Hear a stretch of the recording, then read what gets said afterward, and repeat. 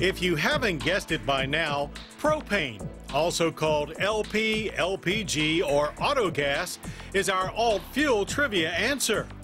Propane is a non-toxic gas produced from both natural gas processing and crude oil refining, and nearly all of the LPG used in the U.S. comes from North America. As a transportation fuel option, propane has been traveling incognito in terms of public perception. But to be fair, it's been hiding in plain sight.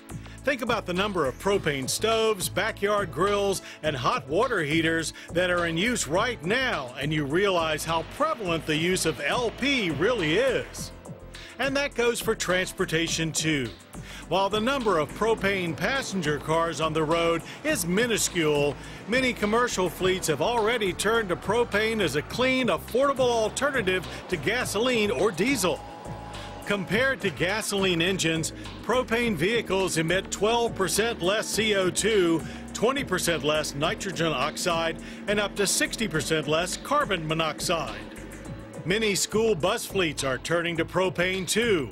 Dallas County, Texas operates 500 propane buses, and many others are seeing the benefits of lower cost per mile as well as lower maintenance cost.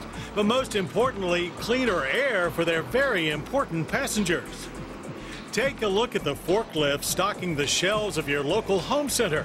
Chances are good there's a propane tank strapped to the back.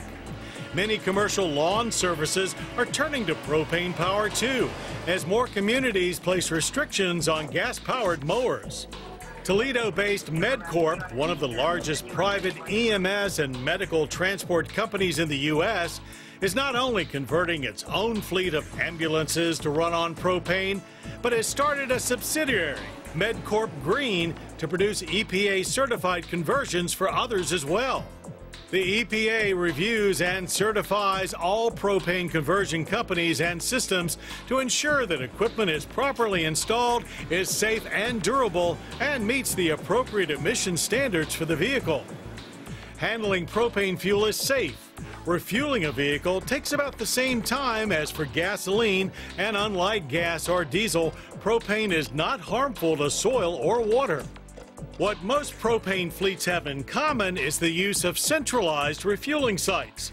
While there are propane filling stations and home delivery routes in every state, not all propane vendors are equipped to handle on-road vehicles, which may be subject to additional fuel taxes and often need fuel access after business hours. Our own recent experience with propane refueling found just one site near our Maryland studios willing to sell propane for road use, and that was by appointment only. But there is no stronger endorsement of propane's clean performance potential than the name on this truck. Since 2007, Roush Performance has been offering its liquid propane-injected F-150 through their network of authorized Ford dealers. And the Roush propane lineup now includes Super Duty pickups as well as vans. Aside from the propane tank in the bed and these modest graphics, you'd be hard-pressed to tell this was anything but a gasoline-powered truck. Converting to propane power only increases the environmental benefits. We now use liquid injection technology on a lot of our new OEM products, as well as the vapor systems that are still available today for some of the aftermarket systems that we see. And propane is about a 30% less expensive on a per gallon basis than gasoline on a national average. So fleets, if they want to be green and sustainable, have the opportunity with propane to be green, be sustainable, but at the same time have a cost-effective alternative fuel solution. Who knows where the search for clean alternative fuels will take us? Propane may not be the right answer for everyone, but for a growing number of fleets and non-traditional applications, this clean, affordable, and domestic option may be just the right choice for now and for our clean driving future.